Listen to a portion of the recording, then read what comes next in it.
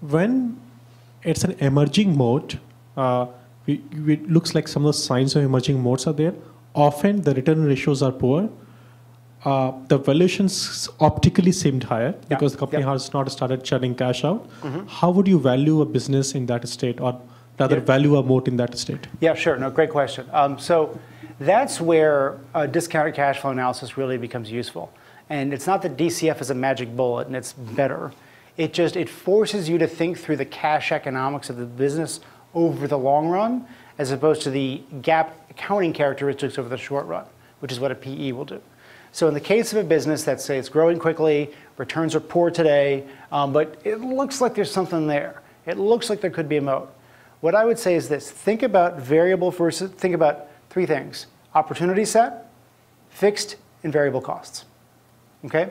So what is the opportunity set here, right? How big could this thing get? What could they sell to people in 3 years' time, 5 years' time, whatever? And then say, okay, to get there, they will need to invest something, right? There's some amount they'll need to build new plants, hire new engineers, whatever it might be. And then there'll be a flow through too. Something amount will drop to the bottom line.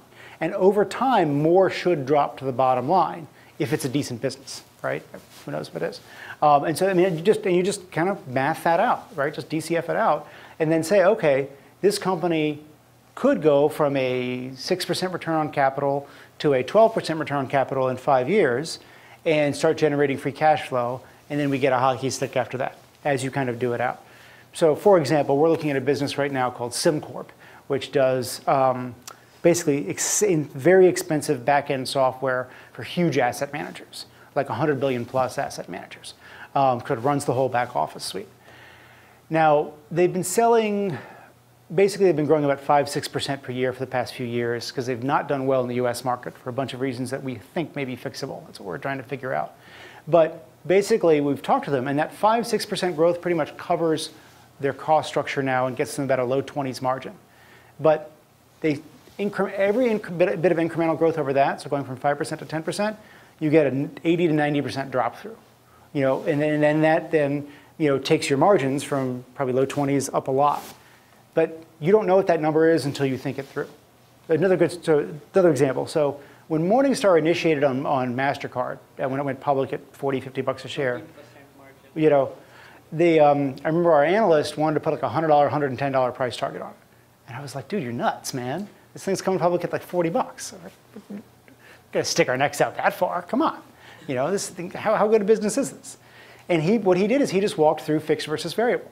That basically, okay, very little variable cost in this business. You've got a fixed cost of a network, the data processing network, but then of the incremental revenue, tons will flow down to the bottom line. And this is where, and this is a geek thing, but you guys may have, when you're modeling out a high growth company, don't model in percentages, model in dollars. So it optically looks weird to say margins are going to go from 13% to 25%. This is huge. My God, that's never going to happen. So don't do it in percentages. Don't do operating margins doing from X to Y. Think about, okay, fixed versus variable.